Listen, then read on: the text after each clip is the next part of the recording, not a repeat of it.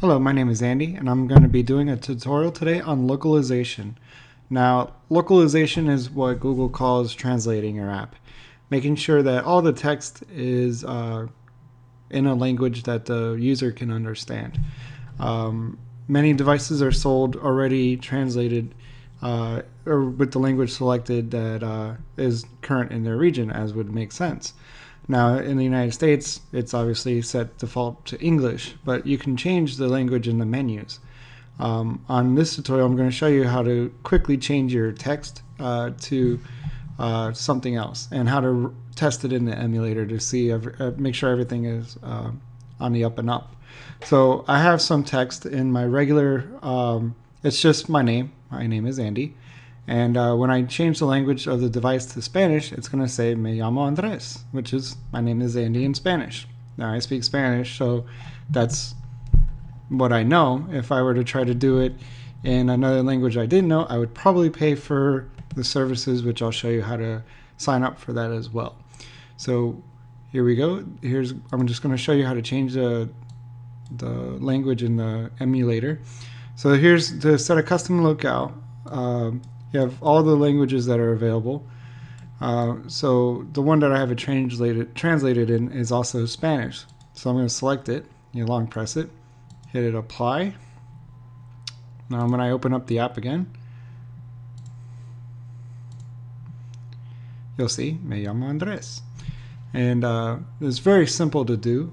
All you do is in your project, if you're going to be doing the translating yourself, create two separate values folders depending on your language.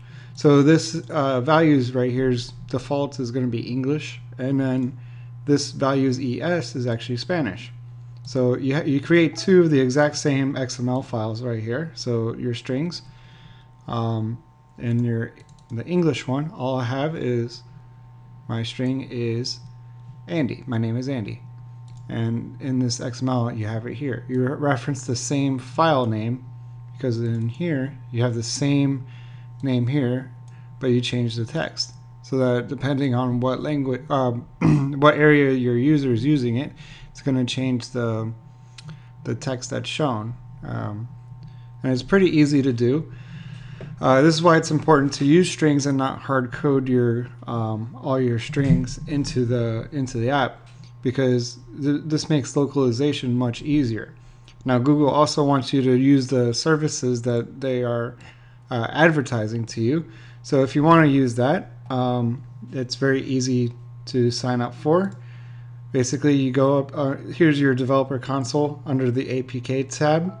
On the bottom it says sign up to try the service. When you click on that, you specify how many apps you want to translate, what languages you wanted to translate it to. You select your current language and you send your email, and you'll get pricing for several different services that will translate your app for you. What they do is they take your strings file in your regular folder and they translate it for you and send you back the file with the new strings in it. I haven't tested it out, probably because it costs a little bit more than any of the revenue that I've generated from any of my apps in the store. But I'm probably going to be trying out the Spanish one in a little bit, as one of my apps has actually been downloaded in Spain. So I don't know, I guess to increase my presence, I can translate it in Spanish since I know how to do that. And I'll probably test that out and see how it goes. Anyway, so this is a real quick way to how to localize your app or translate it into native languages for your users. And hit up the comment section below if you have any questions. Thank you.